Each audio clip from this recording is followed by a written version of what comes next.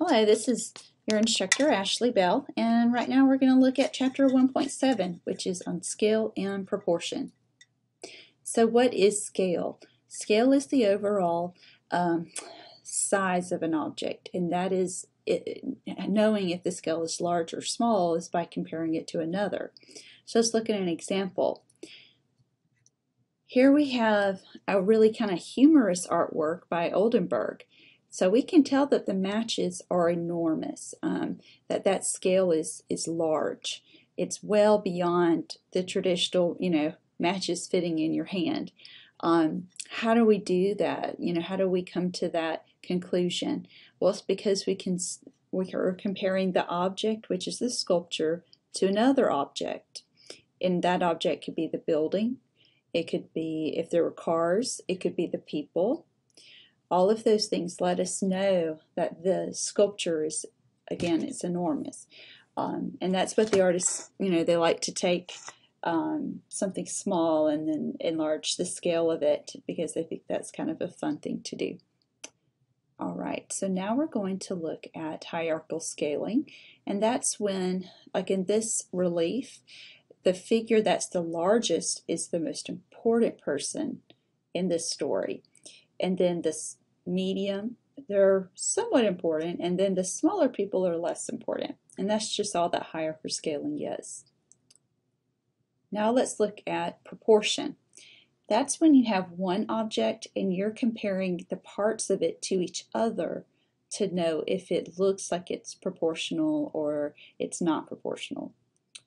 So let's go ahead and we're going to look at this. The Egyptians, they really wanted to have their sculptures of figures, the people, to be proportional. So they figured out a way of measuring, and they thought if we measure someone's palms, then, for the average man, they will be 24 palms tall.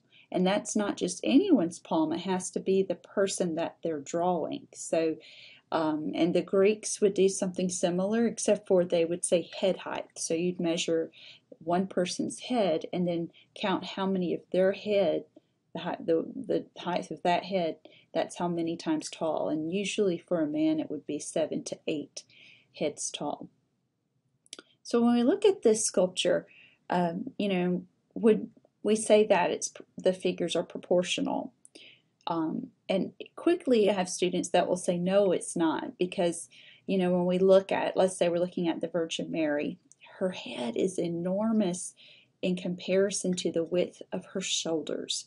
Even when you look at Jesus, even from this viewpoint, we can tell that the overall size of his head is really large compared to the framework of his body. Another example is this from Nigeria, but they have a symbolic value as to why they have enlarged portions of the body. So, you can quickly see that the abdomen and the head are larger than what they should be proportionally compared to the arms and the hands and the feet. They saw the head as the mind and the stomach or abdomen as the soul, and so they enlarged it symbolically. Okay, so next what we're going to look at is called the golden section. And as it says, it occurs in many natural objects, and I'll show you examples of that. And then also it's a mathematical ratio, which is really unique. And here's what it would look like. It actually creates a spiral. And let's go ahead, we're going to look at an example of this. It's more commonly used in photography. A lot of photographers use the golden section, or they'll use what's called the rule of thirds. And so in this photograph, I just want you to kind of look at it and see where you think the focal point is. And I'm going to show you how the artist used the golden section spiral. So most of us would say the area over here is the focal point, because we follow this line and how it curves us back in. But it's interesting because the artist did not put the spiral actually on the face of the girl that's sick. Instead, it's just above her.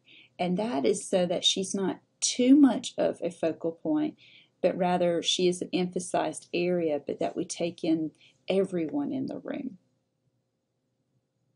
So the Parthenon, located in Athens, is also an example of the golden section, but in architecture. And we have an illustration of that. So I'm going to talk about the overall width and height of the building, but then even look at these little reliefs. We call these a frieze that are on the very top of the Parthenon.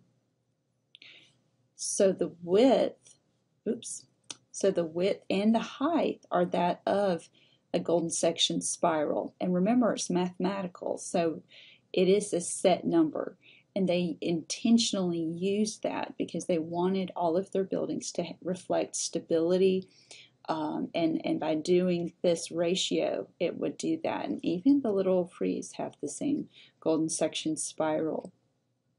And as the definition said, you can see it in nature. It's in our solar system, the spiral coming from a hurricane, a sunflower, the way that the seeds are packed in there. That golden section is reflected. It actually twists, it rotates. You have several golden sections for each kind of row that comes out from the center of the seeds, but this enabled the sunflower to pack as many seeds as it could. And then, of course, the shells are also really common. Even the bottom of a pine cone, you can see the golden section.